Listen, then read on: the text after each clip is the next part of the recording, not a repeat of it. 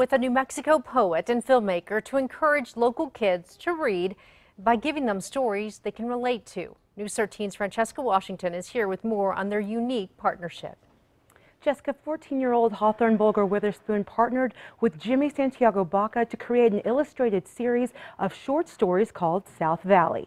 The book series is based on Baca's poetry, and several local artists have contributed. Each story targets different issues like immigration, domestic violence, and drug abuse. The 8th grader story is centered around a gang member who turns his life around. Hawthorne says she was even able to use a family friend as inspiration for the book's artwork. And he actually works at a school here in Albuquerque, and he's a former gang member. And so it was kind of perfect because it's centered around the same story of him.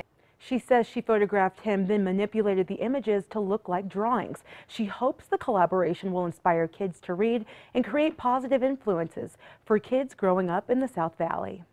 It's to let those kinds of people see themselves in books and let them hear stories about people like them, because there isn't a lot of representation for Black and brown people, especially for youth. Baca's nonprofit publishing company Cedar Tree Poetic will publish the book. There are limited quantities available on his website. Back to you. All right, thank you, Francesca. Along with being a published author, 2 of Hawthorne's photographs of the South Valley will be used in a short educational film for the Smithsonian in D.C.